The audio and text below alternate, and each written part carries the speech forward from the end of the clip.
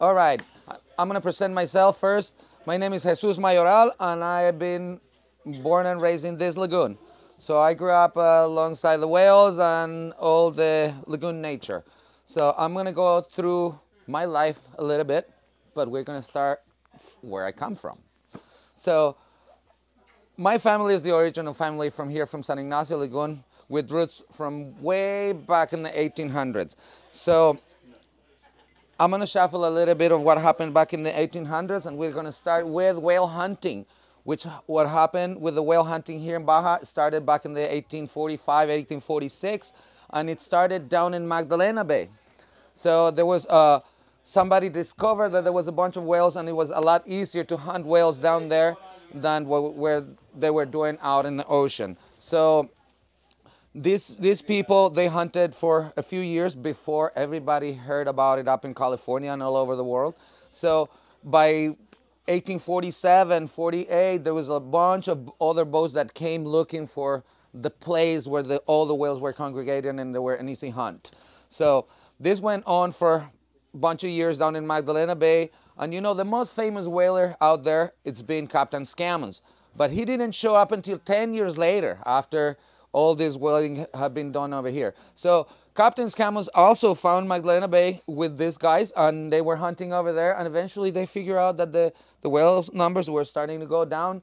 And Scammons said, well, I'm going to go start venturing up north. So he came along the coast, and he found San Ignacio Lagoon.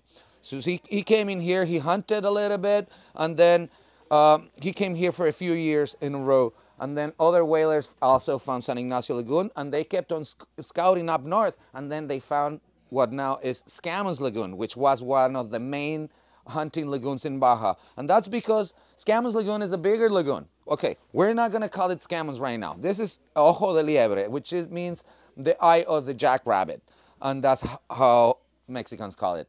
So because all of the hunting was done over in that area, and because Scammons kept a log on everything they were doing. He was measuring whales, weighting them. Because of him, we know a lot of information from back in those days, because he kept a log on everything. So when they decided that Scammons Lagoon was the main hunting place, very few boats kept coming to San Ignacio Lagoon. And well, when they were coming into this area around 1870s, 1860s, they were around, they decided to make a base for the whalers here in San Ignacio Lagoon. So you guys that have been whale watching, going every day back and forth, you saw that there is one place, like the next camp over, that has some orange paint on it, on their cabins and their buildings over there. So that's exactly where the whalers decided to do their base. And it's called La Freidera, which means the fryer. So what they were doing over there, they were frying all the blubber and getting just the oil and put it in barrels, wooden barrels. And that's where my family comes along. So my great-grandfather arrived in this area back in the 1860s when they were over there. So since he was a carpenter, first thing he did was just find a job over there as a carpenter, and he was fixing the barrels. In the summer, he was a fisherman. So he had his family here in San Ignacio Lagoon, and he had 11 kids. So from all of those 11 kids, that there was like half fishermen, half ranchers. So that doesn't mean that half of the family always stayed in the beach or in the ranch. They were swapping back and forth, so the whole family experienced both things. So the family on the beach, what they were doing, they were, you know, catching mainly turtles, black sea bass, and sharks. Only big stuff. If they caught like a grouper about this big, back in the water. It's not good, too little. So what they were doing, yeah, they had big enough pieces that they were not going to waste their time on a little piece. So Gotta feed 11 kids. exactly. So what they were doing back here in the coast, they were, you know, we're surrounded by salt flats. There's a lot of salt to collect. They were collecting salt, grinding it and salting all the fish and all the meat they had, drying it and then packing it up. So they had packs and packs and packs. And eventually, like once a month, the family that was here in the lagoon, they would just grab all of those goodies, going to town and exchanging for other supplies that they didn't have down here. Which town? San Ignacio, which is the nearest town. So that's town for us. All the other towns we had no connection with. So Same thing happened with the people in the ranches. So the family was back and forth. They brought goodies from the ranch to the beach and vice versa. So other families that were up in the hills, that there's a bunch of ranches up there, they were growing veggies, they were growing fruit and like meat and stuff, and they would come down to the beach and exchange it. So pretty much the whole life down here, it was just a trade. So from those 11 kids that they were fishing by rowing, they were going out of the lagoon, just rowing in wooden boats. So you can imagine that they were strong people. So they didn't leave us any of that for us. When they were discovering other places along the coast, like north from here, Punta Riojos, La Bocana, Bahía Tortugas, Bahía Asunción, a bunch of towns north of here, San Juanico down south, they were going and spending months in those places for fishing, and then they would come back to the lagoon all the time. So from all of these kids, of my great-grandfather's kids, they started just settling in different places along the coast.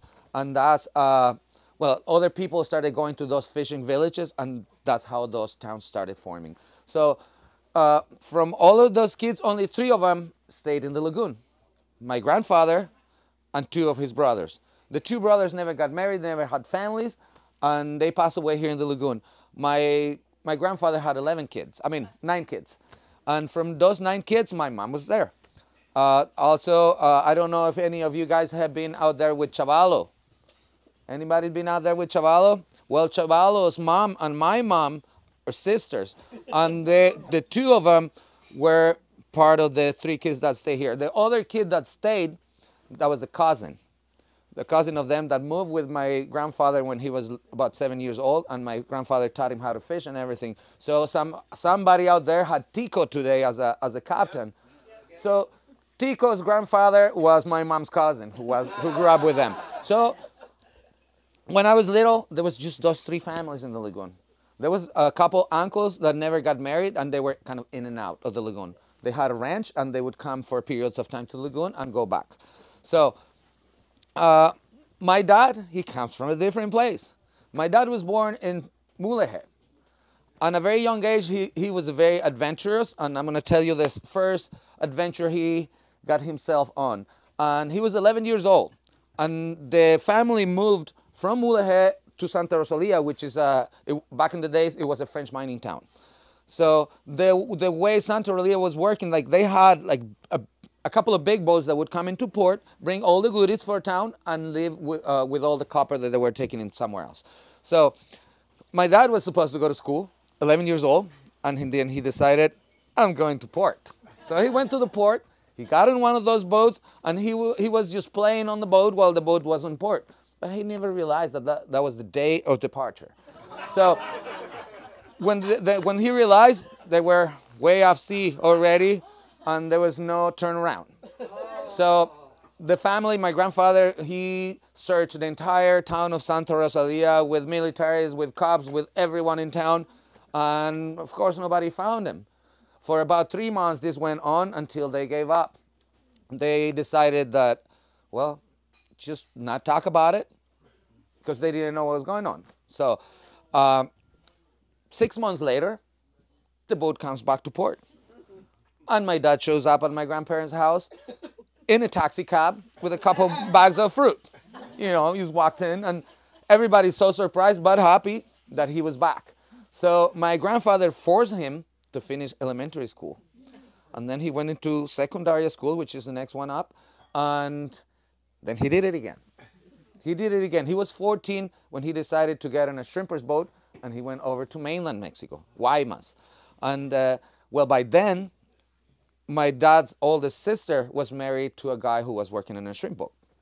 So my grandfather, when he figured out where he was, he said, well, okay, you want to be in the boats, you're going to be in the boats, but with your brother-in-law. That's the only way. So he did it for a few years, and then he decided to come back to Baja. Then he went back to Mulegé, where he was born. And he was working at a hotel over there, which is still the only hotel in Mulegé that has a landing strip. And it's called Hotel Serenidad. So there was planes landing there all the time, in and out, and eventually they figured out that they could come to San Ignacio Lagoon and hunt on brant geese. Are you guys familiar with brant geese? So the brants it's a type of geese that migrates down to Baja every winter from cold waters of Alaska and Canada. So what they were doing, they had an aluminum boat here in the lagoon, hidden in the mangroves. And the plane would land on the salt flats every time. They would go find the boat and go out hunting. And my dad was the captain of the boat. So they would bring like 3-4 hunters at a time, and then they would go back with all the catch. I have no idea what they did with it, but they brought it back to Mulegé. So this went on for a couple of years, and eventually my dad was like, okay, I had vacations now, I'm going to San Ignacio Lagoon. So he came here to spend his vacations, and he never left. So he married my mom, and then he became part of the fishing village, like with my mom's brothers. Then random 1968 day, just somebody from South Dakota, he showed up at the lagoon, and he's talking to the fishermen, and he sees the spouts out there, and so he asks, what is that? They say, well, those are whales. And can anybody take me? Everybody just look at each other, and they're like, the crazy one here is Pachico. So he might take you. So yeah, my dad took him out.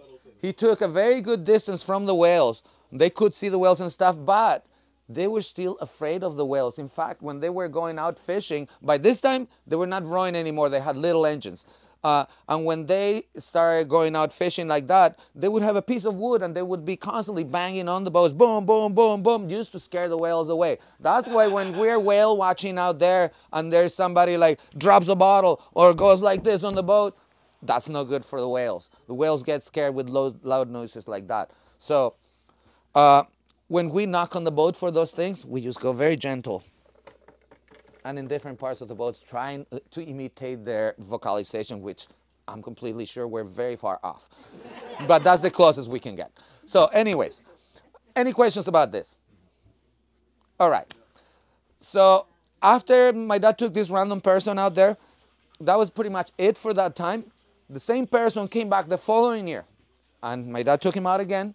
He was with another friend. They went out there, took some pictures and stuff. They left again. That was it.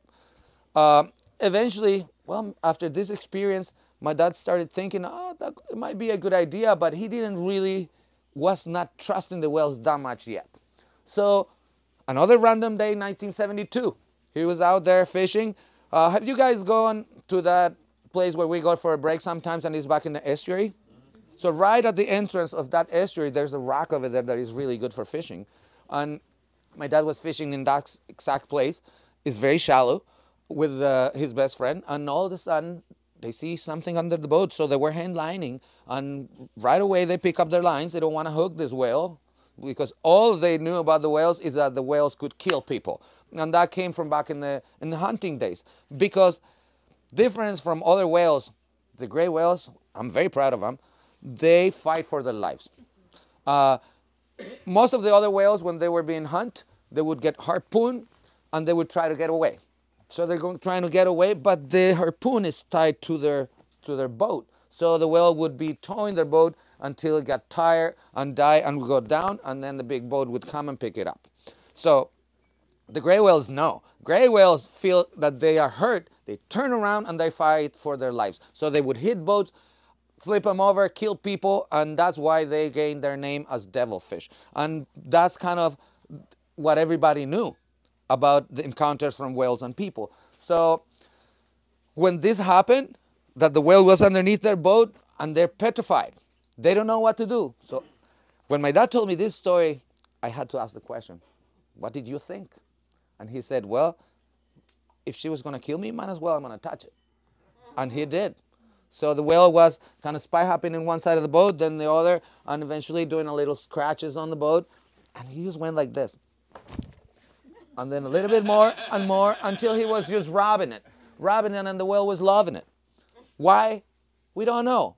But my dad and I, we both agree on the same thing. We think that the whales are trying to teach us a lesson of humanity and forgiveness. Humanity seems to be gone in the humankind now. We're just fighting each other for no reason.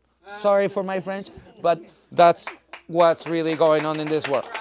On the other hand, forgiveness. We have done so much harm to the species, and yet they still come to touch us. And they not only touch us physically, they touch us physically and in our hearts, in our souls. So that's why we believe they're trying to teach us that lesson that we need. I have a theory on what the whales think, which it might be very far, but you know, sometimes we think like, well, okay, we splash water and stuff, and we're gonna turn the whales friendly. Well, no, that does not happen. If it is a friendly whale, it might get attracted by it, but we do not turn the whales friendly. The ones that are friendly, they want to be friendly for, I don't know why. But there's a lot, most of the whales don't even care that we're there. They keep on doing their same normal life, whether we're splashing or singing or dancing or whatever. So it's about a 10% of the whales that we see here in the lagoon that would show a friendly behavior at some point, not necessarily all the time. They're also moody, just like us. Sometimes you're in the mood to play with a friend, sometimes you don't even open the door. Pretend not to be home. So it's kind of the same thing. That's the whale's house out there. The intruders are us. They've been there for centuries. We've been here just for a few years. Yes? Are the whales here all the time? No. The whales are here only during the winter. And only the ones that have business in the lagoon are the ones that come inside. So business here means reproduction. So if the whale is not reproducing, they have no business here in the lagoon. That's why we might have 20,000 whales in this population right now. And if we count Scammons Lagoon, San Ignacio Lagoon, 3 places in Magdalena Bay, we're not even close. Why? Because only the ones that have business come inside. So the rest of them, they do migrate, but they don't need to come inside the lagoon. So with photo identification these days, we have found out that sometimes we might have 300 whales at the same time in the lagoon, 250. So in fact, the last number we've had from this year was 196 or 95, something like that, singles, and 10 mother and baby pairs. And those were the numbers from 2 days ago. So from all of those whales, well, you guys seen it. We see a lot of them just doing their own business over there, and they don't pay attention on us because they have more important things to do. But there's some out there that would like to come and touch us. So my theory when it comes to touching, because sometimes we're all splashing and so excited, and the whale comes under the boat and touches the boat a little bit, and we're like, oh no, we didn't touch the whale. Well, you did, because what I feel is that these whales, they don't know that it's a boat full of people. So my theory is that they might think it's just one thing, it's one animal that is big. It has a lot of arms and a lot of heads, and some of them louder than others. So I feel like when they're coming underneath and they touch the boat, they already touched us. They're making contact with us because of what they see. In my experience, we have put divers in the water that have a special permit to dive with the whales. Well, we have seen it every single time the whales try to hit him, boom, with their tail. So now, even if you have a special permit, I'm not going to put you in the water. You're not going to get killed in my watch. So when we have people with special permits like that, we just encourage them, there's GoPros. Just put them on a stick and put it down. But we're not going to let anybody in the water near the whales. 2 things. Main thing, the whales, if it's a mother with a baby, well, they have to be very protective. Like if any of you is walking with a kid and something weird approaches, you're not going to like it. You're going to try to get it out of the way. That's exactly what they do when they see a diver. We are weird creatures in the water. They don't know us in the water. They know us in the boats. That's what they might think, that we are part of the boat. But when we have had a person near a whale, well, they're like, you're no good to me. They start thrashing their tail around, and it gets very dangerous. So we had 2 very clear experiences before we figured this out. And one was with Christopher Reeves. We were doing a documentary out there. We put him in the water. There is in the film. He's in the water. There's whales and stuff. But that whale almost killed him. Missed him by this much on his head. So that's when my dad said, okay, out of the water, back on the boat. You're not going back in the water. And then we had another person, a millionaire, that came here 1 year on his private jet. And he goes out whale watching. Well, next year, oh, I want to film my son right there with mating whales. So he came the following year with his permit, and he had his son out there, and they're filming. And one of the whales, well, when they're mating, they see a weird thing. They associate that with competition. So same thing, boom, all missed him by a little bit, and the guy canceled everything. And that was the last time we put a diver in the water. So a few of my friends that are underwater videographers, they have come here to shoot with the whales, and they ask me, like, what do you think? I'm like, you're not going down there. So Alfredo, you know Alfredo, he's been down there working with me over here, and he listens to me, finally. So, questions? Yes? Why do they spy hop? Nice one. So, scientifically, nobody knows why they spy hop. The term spy hopping makes us think that they might be looking around, but big percentage of the time when they do it, their eye doesn't even come out of the water. So that denies the point that that's they're doing all the time. So it might be the case in sometimes, but their eyes are opposite than ours. Their eyes are designed for water. So the way we go underwater, we open our eyes, we can't see that clear. It's the opposite for them. If they are near the boat right there, they will see you. But air is going to dry their eyes, and they're not going to see that clear. In the other hand, there's some other of the theories of spy hoppiness that they might be standing on their tail, with their tail in the bottom. But we've seen them doing it in places that are too deep for them to reach. So same again, it can be the case, but not necessarily. Also, I've heard people saying, oh, there's bubbles, there's going to be a spy hop. Well, here 50 and 50. It might happen, it might not. So the only thing that seems to make sense to me when it comes to spy hopping is that currents play a big role in it. Because if there's no current, they're not spy hopping. So once the current starts ripping strong, they start spy hopping. And they start doing it in a few different places that seems like they do it more than others. Why? Because the bottom is in a way that helps them to do it. And because the current ripping strong, so let's say right in the center over there, when we arrive to the observation area, you know, the area where everybody congregates around there, that I call it, that's downtown observation area. It seems like the party is there all the time. So what happens there, we have a big rocky bottom in the center, and we have two channels that run along the sides, and that is the deepest part of the lagoon. In both sides, where the current hits the rock and creates like, steers around, there's a hole in each side that reaches about 90 feet. So when this current rips and hits the rock, it creates an upwelling. And it seems like when the whales are used swimming, because they're always swimming against the current, that mainly, they could always go a different direction, but then they're going to turn into the current. If the current is going out of the lagoon, they're going to be facing this way. If the current is going out, they're going to be facing the other way. So why they swim against the current? Because they just want to be in a position. They're not trying to get anywhere. So they need to be inside of the lagoon, and the only way they can make sure that they will be inside of the lagoon is by always swimming against the current, which also that current plays a big role with babies. Babies are in a treadmill here. And we'll get back to that. Any questions about this? Yes? I have a question. Is there research that shows, like, they go up and they feed and they get so large, and then their whole journey down, they expend energy and then have a baby, and then they're milking, and then they gotta go all the way up. I mean, they don't eat for how many months, and like how much body mass do they Well, they're losing a lot. So yeah, you're right. how many months? Yeah. It's about 9 months. So the way the population moves, and this is a rough estimate of the population migration. It's not individually, because individually we haven't tracked them good enough to know those facts. But let's say the whole population would spend up north about 3 months feeding, and then the whole population would start moving slowly south, because they migrate with water temperature.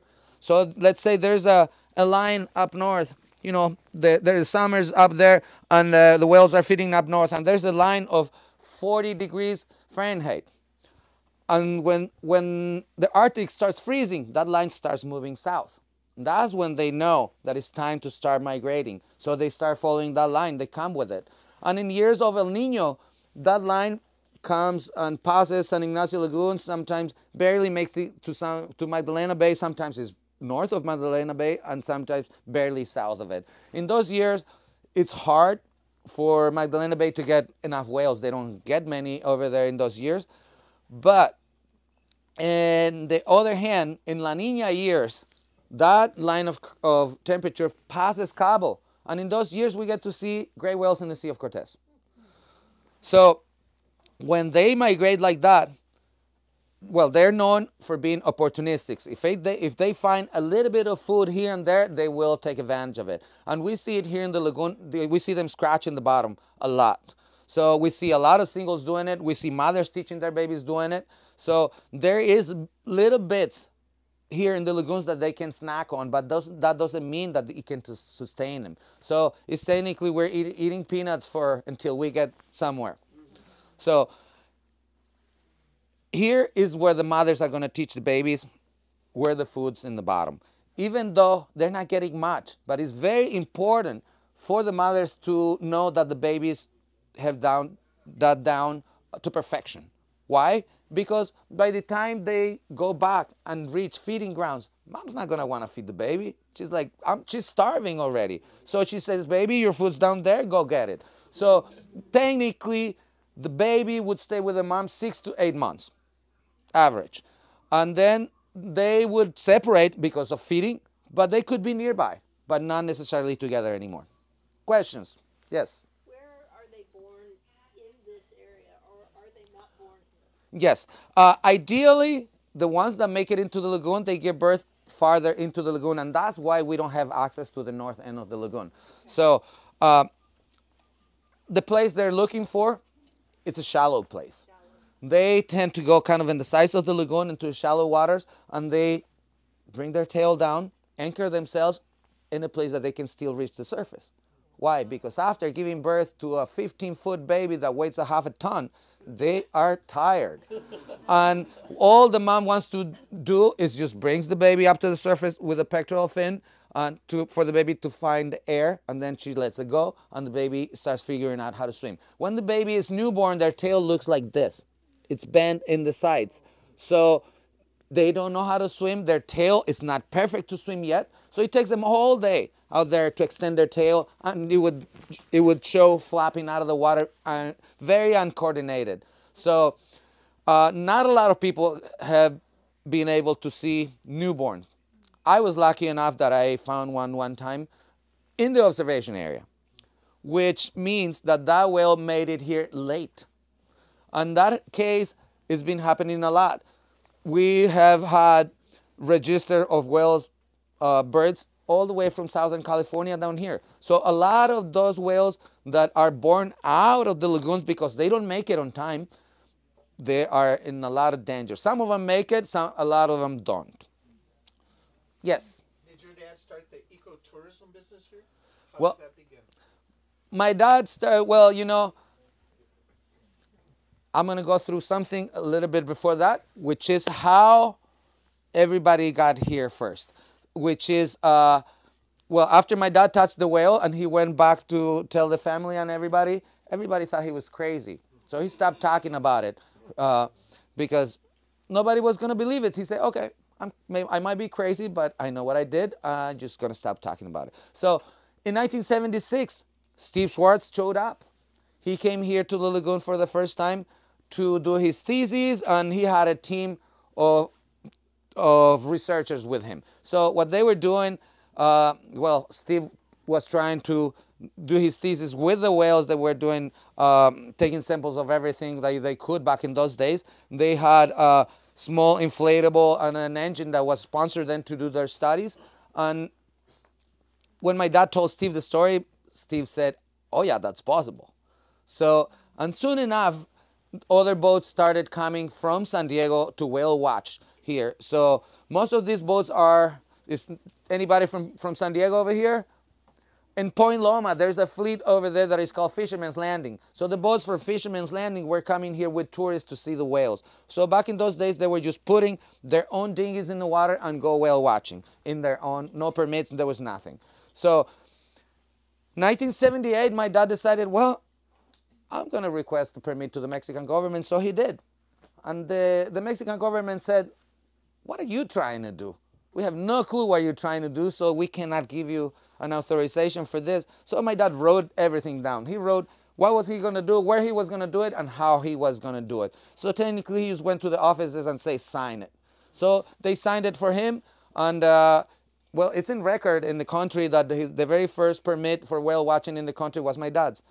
So a few years ago, he met with somebody from Scammons Lagoon who asked him, okay, Pachico, tell me, how do you do it and stuff. So they talked about it, and then Enrique Achoy did it up in Scammons Lagoon, and Don Modesto Camacho in Magdalena Bay. So they were the three first main whale watchers.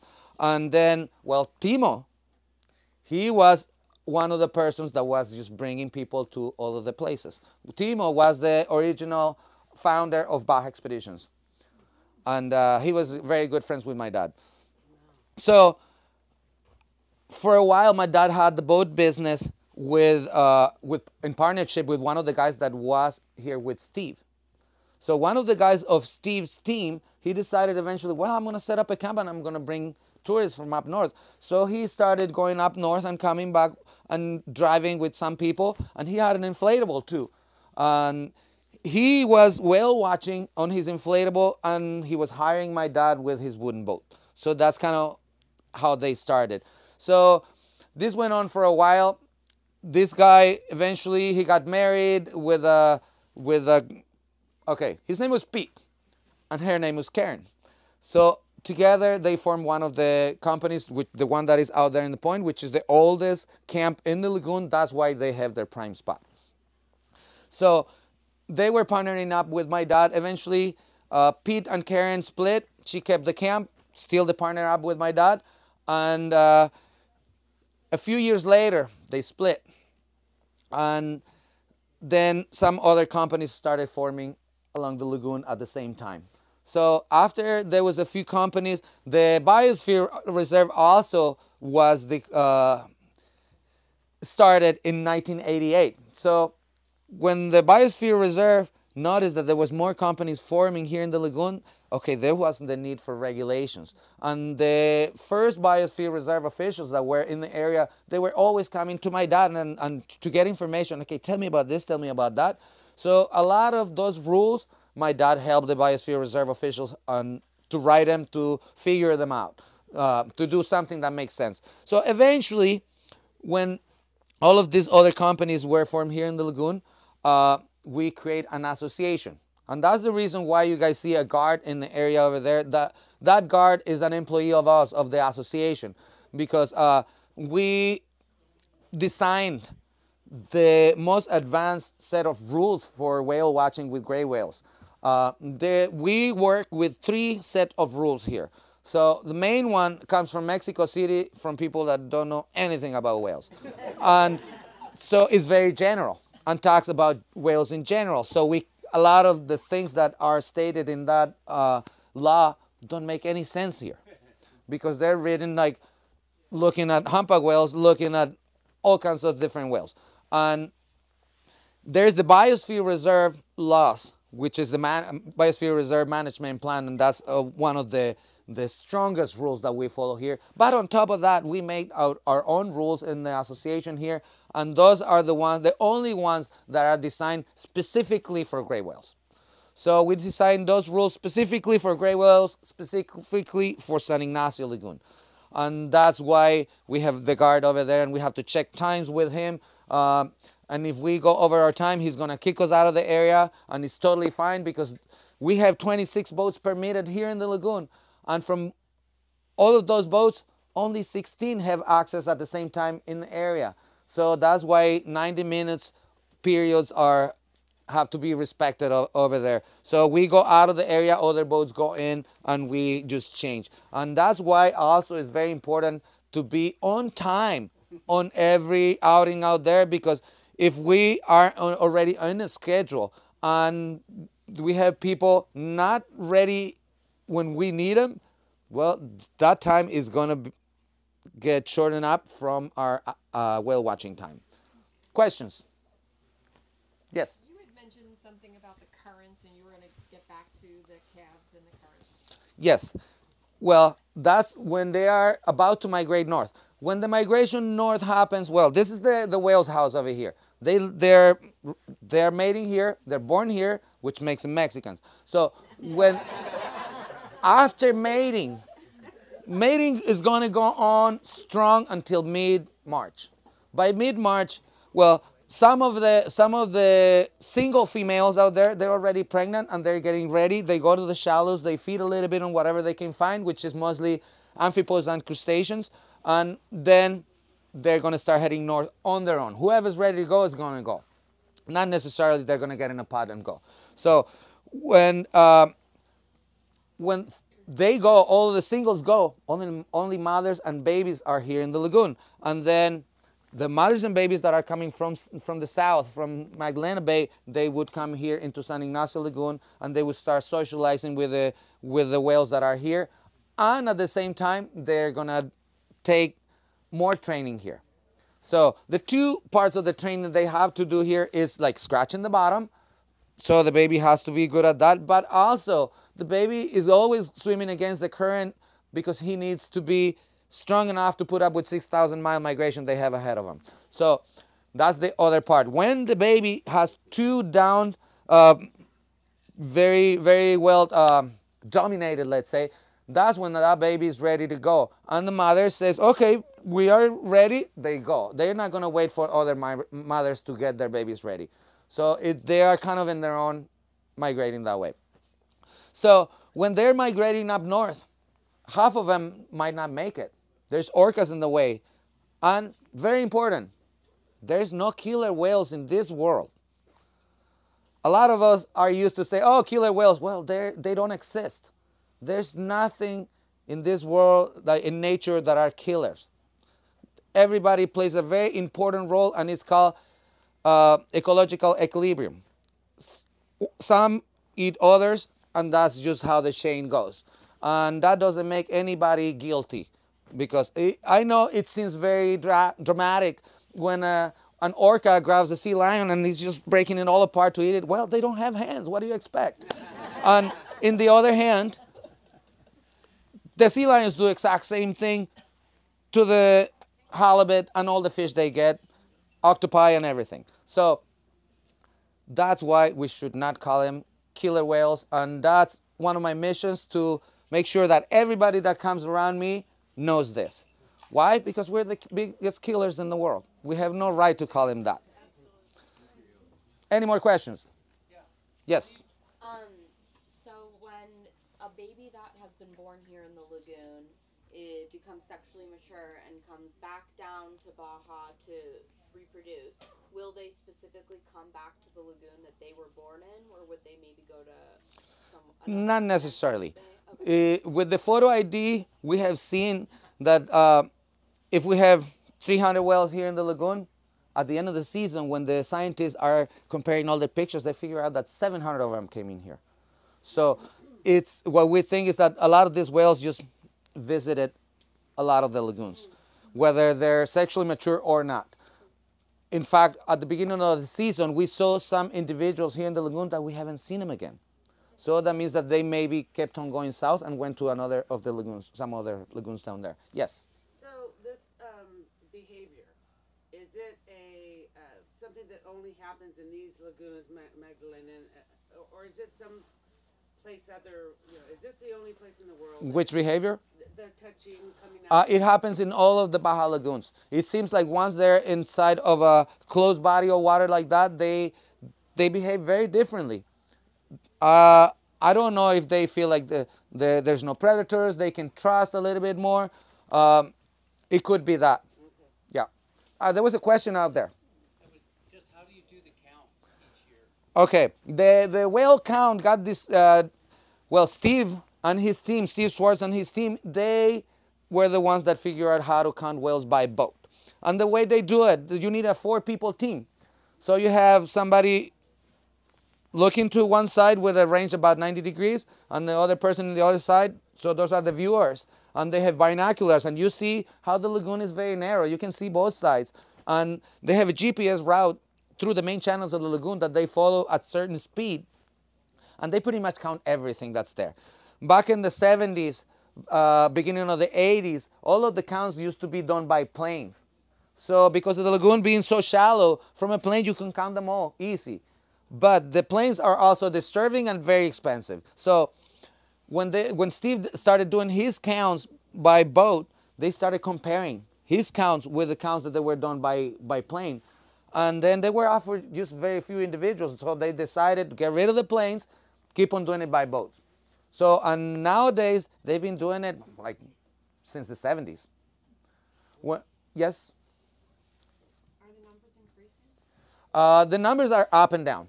Up and down. And this, I'm going to go back to the end of the 90s, which was when we reached the highest numbers on the population. Our population over here, which is the Eastern Pacific population, had reached up to 30,000 individuals.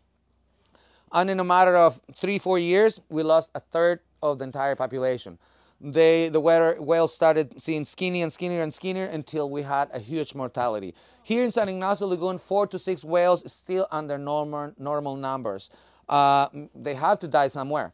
And if they spend that period of time here, it's very natural that we will see some dead here. So anyways, what happened in those years is that there was not enough food for such a big population. And so that's why they started seeing skinnier and skinnier until a lot of them were starving and dying. So in those years, we had one year specifically that we had like 47 dead whales here in the lagoon. We were freaking out, as you can imagine. And we were asking all the scientists, like, what's going on? Should we be scared of what was going on? They're saying, oh no, they're gonna figure it out. Because whales have been one of the species that are have the best capacity of adaptation. So, and yes, it happened when they were taking samples on a lot of these whales that were surviving. A few years later, you know, they were taking like dissections from skin and blubber, and they would put them into the lab and figure out pretty much what they were feeding on. And they found that they were also feeding in small sardine back then, which was a move they did to not lose the population. So in those years, when the population drops like that, they tend to have more babies for a few years, kind of to come back. But if all of them reproduce, then they would run out of food in a couple of years again, because there are so many of them out there. So right now, well, in those years, the population recouped, and it went up to 26,000 again. And then another mortality starting to happen. And we're just coming out of it right now. In fact, you guys know, I pointed out a couple of skinny whales out there today. And so we've seen some skinny whales still out there, but a lot of them are looking nice and chunky these days. Questions? Yes? Are you going to write a book? I don't know. Maybe if you help me, I'll do it. I started one years ago, but I lost everything in the computer where I had it. And it was a little bit more of what to expect when you haven't come to San Ignacio Lagoon and whale watch here. Because I know a lot of people come here with different ideas, and most of them have no clue on how really it is. So when you come here in repetitive times, you know already what's going on. But from the first time, I would be very happy if everybody that comes to the lagoon read this before and say, oh, this is what really is going on right there. Yes? Well, you've grown up with the whales your whole life. So Yeah. it's like instinctual. But the scientists come in, are they collaborative? Do they work with you? And then are they the ones though that say you have to have rules and regulations? Was it the government of Mexico, or was it? It was us. We came up with it.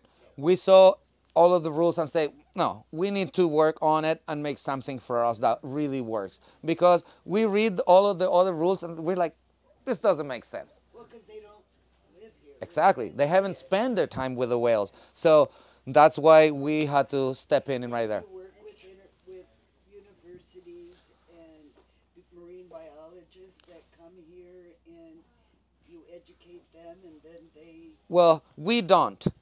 There is a research team here that is from the University of La Paz and from Scripps University. They're collaborating together, working in the project that is called San Ignacio Laguna Ecosystem. The way this program started was back in the end of the 90s when we had a threat from the Mitsubishi Corporation and ESA, which is salt works in Guerrero Negro. They were trying to develop here the biggest salt works in the world. Salt works. Salt works. Yes. So a lot of environmentalist groups from Mexico, from all over the world, and us here, we fought against it. And luckily, we made enough noise. I'm not saying that we knocked it down.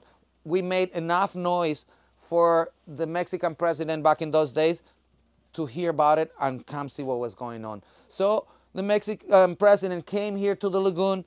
I think it was like... it was 2000, no, it was 99, still 99. And he came here to the lagoon and he went out whale watching with Chavalo, one of the captains that are with us right now. And him and his wife went out there, had friendly encounters, they had a really good time.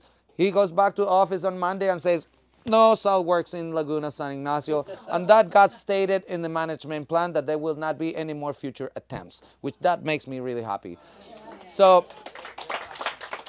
After this happened, well, Steve and Jorge is the main Mexican scientist when it comes to whales, and he's the one that is from University of La Paz and bring his teams from there. So Steve brings the team from Scripps, and together they were working in the environmental impact study back then. But when the Mexican president stepped in and just knocked it down like that, they were like, we didn't even finish our job. So that's when they decided to start with this project that they're doing right now that is called San Ignacio Laguna Ecosystem. And they still are collaborating with the two schools right there. Steve Schwartz has a book, Yes. Lagoon Time, and it tells some of this story from a different perspective. Yeah, of course. He's a North Americano, of course, but he mentions a lot of this in his book. Absolutely. Fight against the salt work. Yeah, I met Steve when I was 1 year old.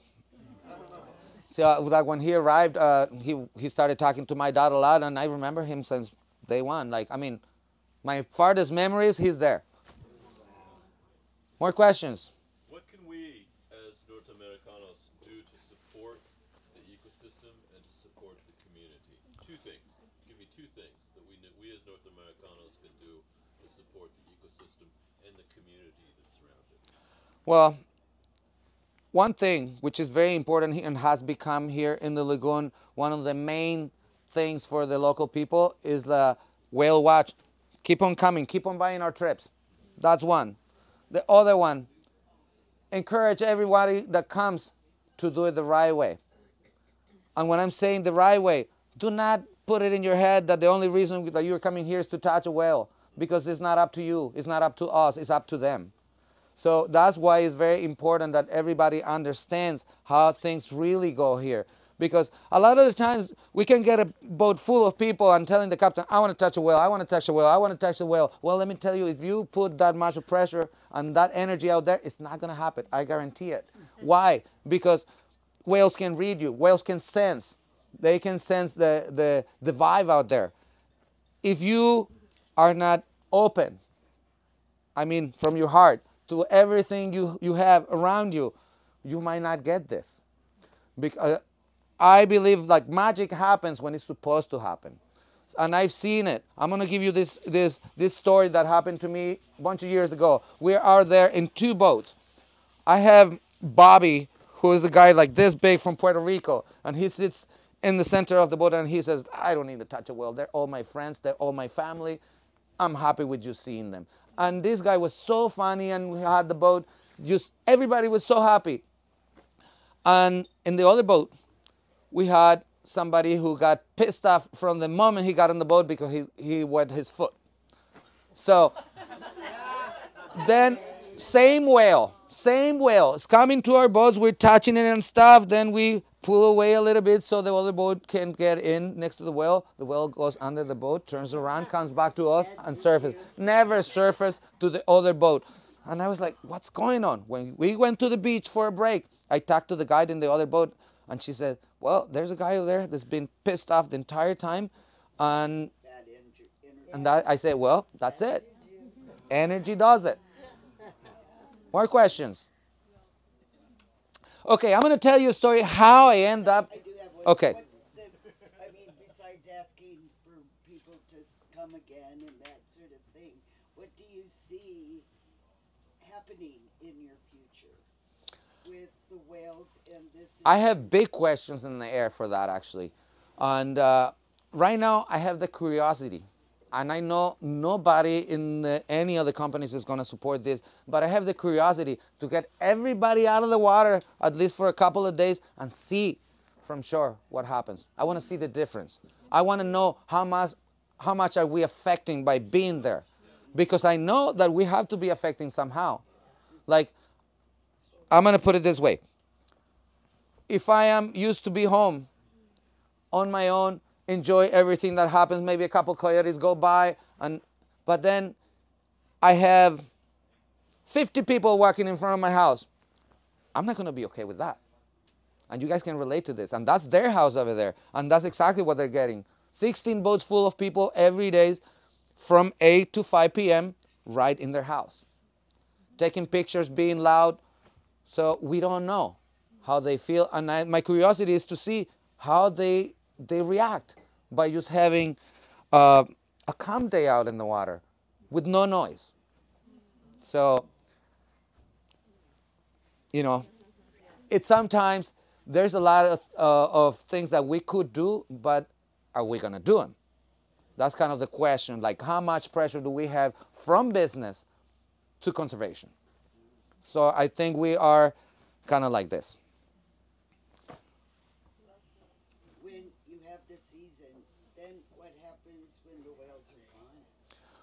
Well, everybody has a different story. When the whales are gone, most of the captains and in the lagoon, they're fishermen. I haven't fished in a long time. In fact, I don't like fishing. I like fish. If somebody else catches for me, I'll eat it. But it's not what I enjoy. So I have different ways of life, so I don't need to fish. And well, it's just one less fisherman out there. Yes? So you were mentioning that you're trying to decrease or trying to see what will happen if we, the people, are not out there looking at it. From what I understand, there is about 8 companies that are doing what you guys are doing. Yes. Is there a limit to that? Well, we are in the limit right now. 16 So boats. not going to be 12 companies doing the same No, thing.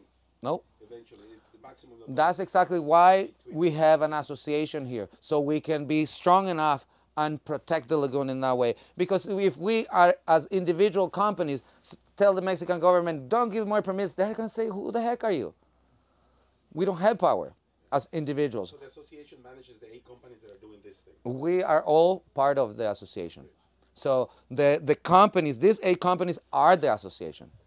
There's like no one else. Yes? Does the association have any other financial support other than what you generate on your own? No. Any grants or anything? No. No, it's just us. We all pitch in by the end of the season, like, okay, I had this many people in my company this year. Well, okay, we're going to give this much to the association, for management, for projects, for anything. And we all do it the same way. All right. Yes? Do whales get water in their lungs? It seems to me like water would go in. How do they resolve that? Well, they don't. They're very efficient because their lungs is the same as us. They're mammals. They cannot have water in their lungs, just like us. So what happens if water goes in the blowhole? Where does it go? It doesn't go in. It doesn't go in. They close fast enough. And when they blow from the bottom, they're creating air right there. So they're blowing, closes. They're very efficient on that. If they got water in their lungs, it would be no good for them.